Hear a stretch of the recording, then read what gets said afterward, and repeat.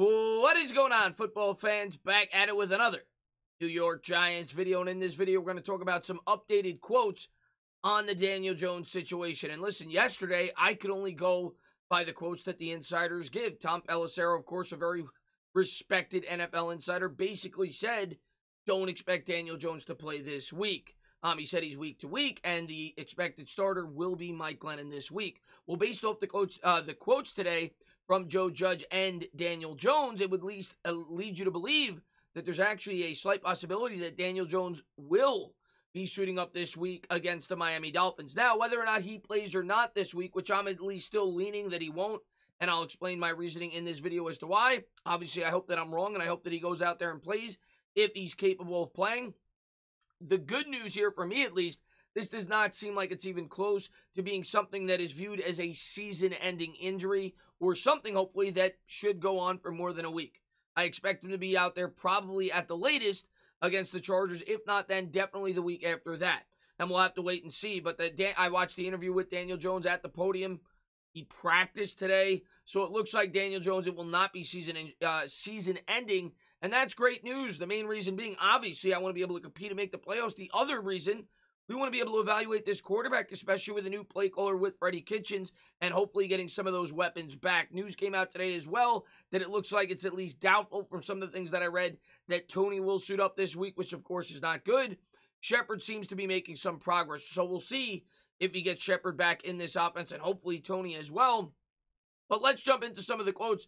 The other thing that I wanted to talk about as well, and something that's been a very popular topic among Giants fans, has been the debate about Matt Peart and Nate Solder. Well, Joe Judge was pressed on that today, and I'm going to give my opinion as to what he said and why I think, and I think most Giant fans think at this point in time, Matt Peart should be the starter. But let's jump in first to the updated Daniel Jones quotes. The first thing I wanted to talk about is what Jordan Renan had to say. Daniel Jones still has a chance to play Sunday versus Miami per source. He's expected to return this season per sources that aren't the Carpenter. Of course, that's a joke. Yesterday, a guy came out about 4 hours before the story broke, some unknown guy on Twitter, and said that his Carpenter said that Daniel Jones will be out for the season. And then, of course, because the story broke 4 hours later, people started to get, very panicky. And don't be surprised if Jones is even on the field practicing non-contact. When is it not for quarterbacks? Later this morning, which he was. Then went on to say this. Daniel Jones has a strained neck. Nothing else beyond that. He says, thinks there is a chance he plays Sunday versus the Dolphins. Yeah, I'm going through the week preparing to play. One thing I would really want to stress with, and I didn't really so much stress with my reaction video yesterday with Daniel Jones, this guy's one tough son of a bitch. You could say what you want about Daniel Jones. You could definitely question his durability. You could definitely question his decision-making at times. You cannot question this man's toughness. This guy went out there after getting hurt with a strained neck on the second play of last week's game, and he went out there and he finished the entire game. He had 8 running plays after that. Now, of course, I'm sure the coaches didn't know at the time. This seems like this was something, at least according to Daniel Jones, that really came up after the game. I'm sure that Jones was probably dealing with the pain and wanted to make sure that he stayed out there and played. But Daniel Jones is certainly a tough quarterback. This then coming out as well from Jordan Renan. Daniel Jones at practice, practicing taking reps. Sunday is definitely in play. Here's what I'm going to say. Do I expect him to play? We'll see. The fact that they picked up Jake Fromm yesterday really makes me question whether or not he's going to play this week, especially after all the injury concerns came out. The great news is I do not think this will be season-ending, and I'm hoping at the latest he'll be back for the Chargers game. Of course, we're going to have to wait and see how that all plays out. Of course, I'm dying to see him play this week. I obviously think he gives us a much better chance to win than that of Mike Glennon. A lot of people talk about Mike Glennon and say, oh, well, look at Kadarius Toney with Glennon. He had a good game. He had a good game because we were playing the Dallas Cowboys secondary. He also had a good game because we were down by like 20 points, and the Cowboys were in prevent defense. Glennon also threw 2 interceptions in that game. There was no way you could convince me that Mike Glennon gives us a better chance to win than that of Daniel Jones. So I'm hoping that he's out there. Obviously, a big game coming up this week for the New York Giants.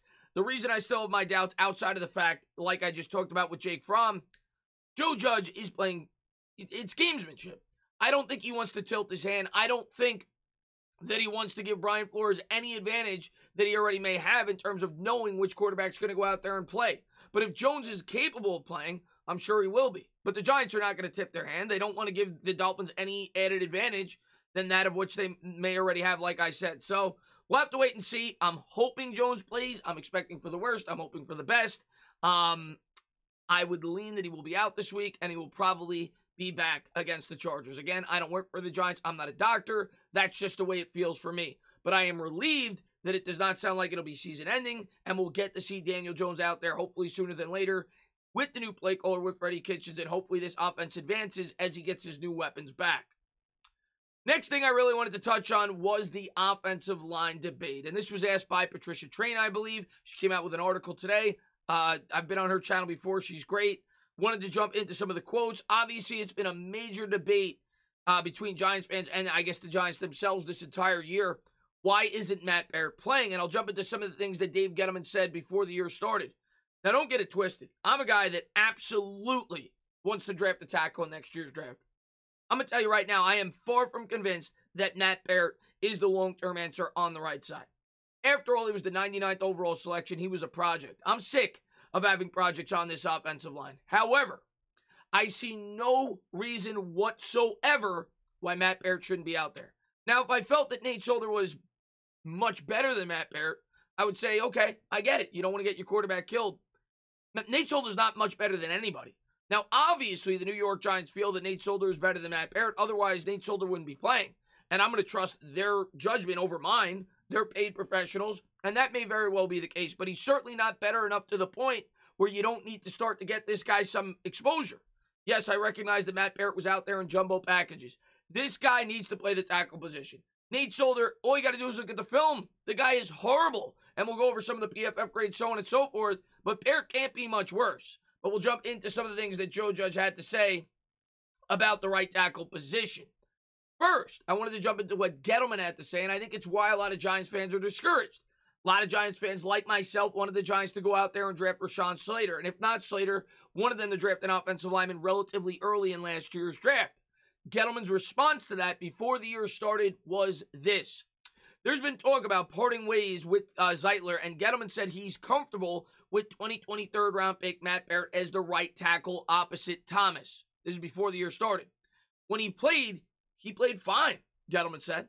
He played pretty damn well. At some point, it's time. You've got to let the young kids play. Listen, every player was a rookie at some point or a young player at some point. At some point in time, you have to have confidence in who's on your club, and you have to put him in there and let him play. Really, Dave.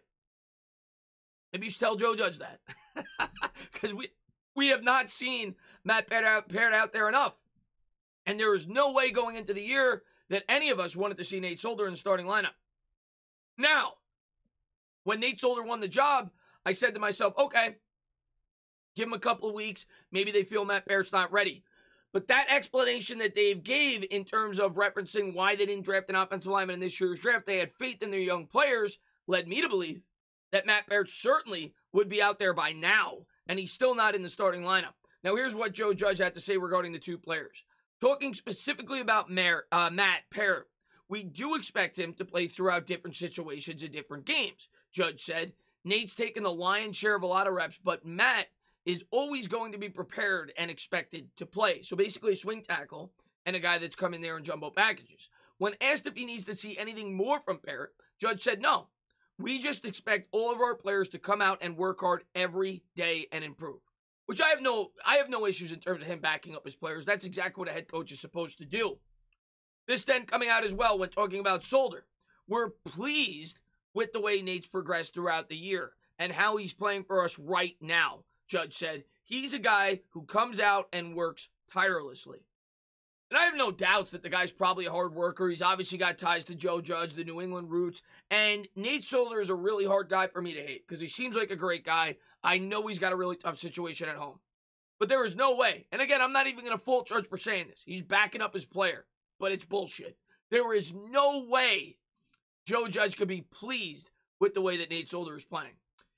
And what of Peart, and what of Peart, whom one would think is the future right tackle with Solder's contract set to end after this season? Matt's doing a good job progressing as well. We'll look to involve him as well. We're using Matt in a lot of jumbo like I said earlier, tight end type situations and expand on his role there. We worked early in the year on some guard stuff. Really, his home at tackle is where he's progressing, but he's giving us contributions along the way as we go. So he's basically still saying we're easing him into the lineup. Well, what are you waiting for? You got a right tackle with Nate Solder, whose PFF grade is this, 55.7. And like I said, I know not all of us like to look at PFF. Just look at the film. Just watch the games. You don't need to be a professional film critic to know that Nate Solder has been horrible this year for the New York Giants. In 683 snaps, he's committed 5 penalties. He's allowed 4 sacks. As far as Matt Peart goes, he's higher, 63.9 in comparison to 55. So maybe you could certainly argue, if you're judged, that maybe they're at least even, or maybe not, Nate Solder's slightly better, but he's not better to the point where we don't need to start getting Matt Peart some reps. In 341 snaps, he's committed 1 penalty and surrendered 3 sacks. Like I said, I don't think Matt Peart's the answer. I haven't thought that going into the year. It's why I wanted to draft Rashawn Slater. I think he's a swing tackle, and I don't want to have to rely on projects to build up this offensive line. Obviously, I hope that Matt Peart proves me wrong, and I certainly want to see Matt Peart out there on the football field, hopefully progressing as a football player.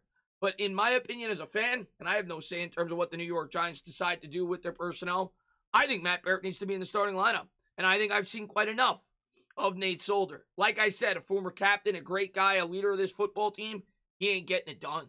And Matt Peart can't be any worse. And you got to get him some experience, like Dave Gettleman said at the beginning of the year. We'll have to wait and see how it all plays out. Obviously, great news on the Daniel Jones front. I was really down in the dumps yesterday when I read a lot of the things that I read. Doesn't seem like it's quite as serious as it was led on. Of course, the Giants could be playing gamesmanship. I expect them to be cautious with Daniel Jones, especially with what happened last year when I felt like the Giants rushed him back. If it was up to Daniel, though, I'm sure he'd be playing. But the doctors and Judge and the coaching staff are going to do what they feel is right for Jones long term. Hopefully he's out there, but if he's not, I think he'll be out there a lot sooner than I initially anticipated. As always, guys, if you liked what you watched, please subscribe, drop a comment, maybe give me a little thumbs up. Cheers.